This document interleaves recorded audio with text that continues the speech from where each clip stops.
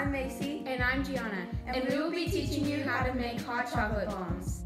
Here's a list of things you will need. Microwave the chocolate for 30 seconds at a time.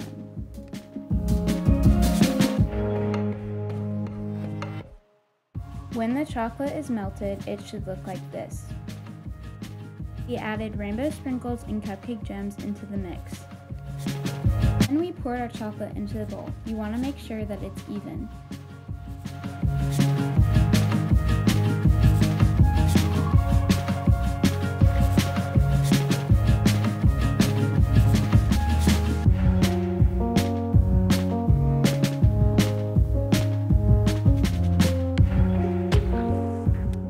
Next, you will pour out the excess chocolate onto parchment paper or aluminum foil.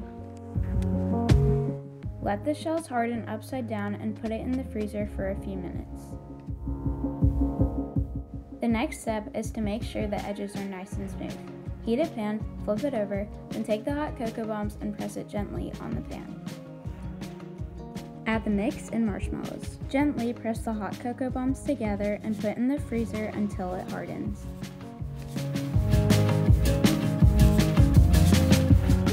Here's our finished product.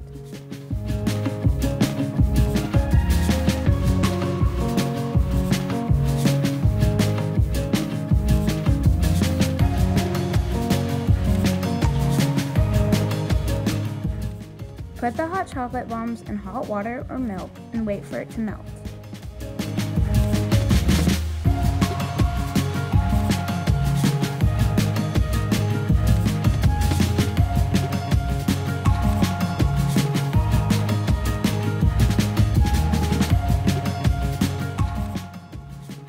Thank you for watching.